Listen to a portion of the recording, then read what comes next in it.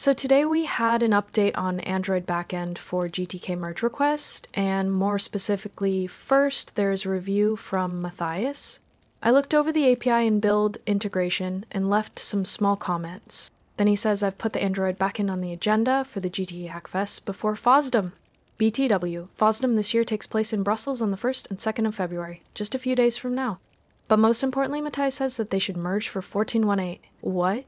Oh my god, that's the next GTK version, which means it should be available in March and in SDK 48, even as a tech preview or something. How cool is that, huh? Oh, well, the contributor is like, okay, cool, chill. Just another Sunday. And then you blame AI for being emotionless? To quickly loop you in on what this is all about, it's basically two different things. There's the port of GTK, GStreamer, libadwaita, and whatever else is necessary for running Gnome apps on Android. And second, there's the build toolchain for creating and exporting APKs with the capability to publish them on the Play Store. This toolchain, which is basically a script that uses Android Studio and Android SDK. And I've spent some hours trying to build a Hello Android from GTK, but I failed it, so definitely that part isn't smooth either. But basically we write a normal GTK app exactly the same way we do for Linux, and it only requires a main function entry point that calls gapplication_run plus a pixiewood manifest, and that's all. And obviously the script will cross-compile both for x64 and ARM architectures, but that building takes a lot of time because it compiles pretty much the full GNOME stack, but I guess eventually we'll get a ready-to-work environment. So here's the catch. If you start a GTK app from scratch, specifically targeting Android and Linux, will be quite possible, perhaps even easy.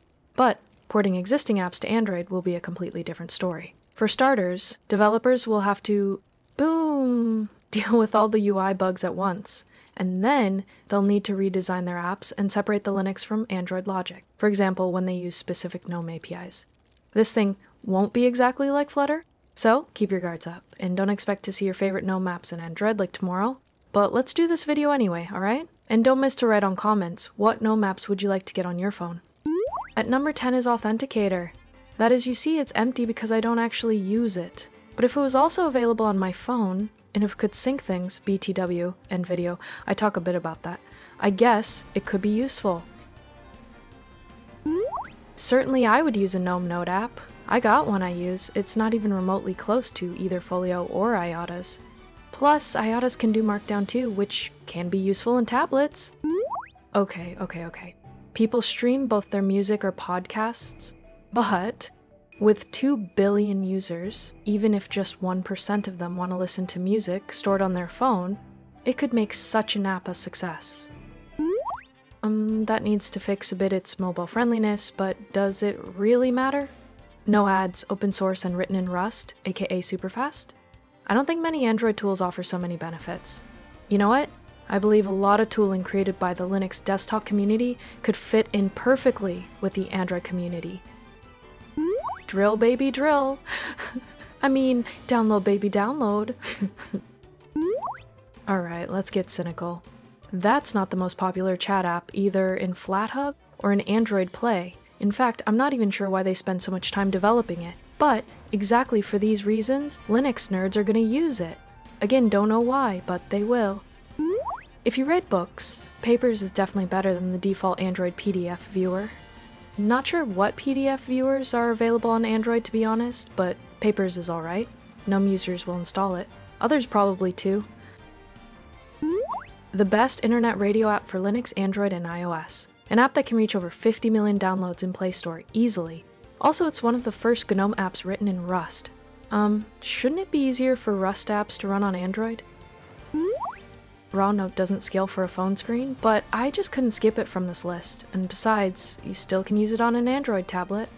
Look, there are much better Draw Notes apps for Android, but is it any of them open source, or even free? Komoku's initial release was like 6 years ago on GTK3, and back then there was a library called libhandy that was trying to create responsive interfaces. Basically, Adwaita is its successor. Anywho, the point is, even back then, everyone was wishing Komoku was available for Android. In fact, it doesn't even make so much sense on desktop.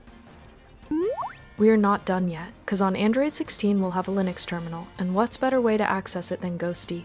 And since SwiftUI doesn't work there, we can only get the GTK port. Ha! Now, why all this matters? Obviously, Gnome will gain users, thus contributions. But it's good for Android too, because Gnome will give them back ads-free apps, but also some community culture. And with all this AI stuff happening nowadays, having a great community is way more important than just code, you know what I mean? But Android can teach Gnome devs some really cool tricks too, like using Firebase, making logging systems, syncing stuff, and start integrating AI on apps. Basically all the things we're missing right now. Bottom line, everyone wins.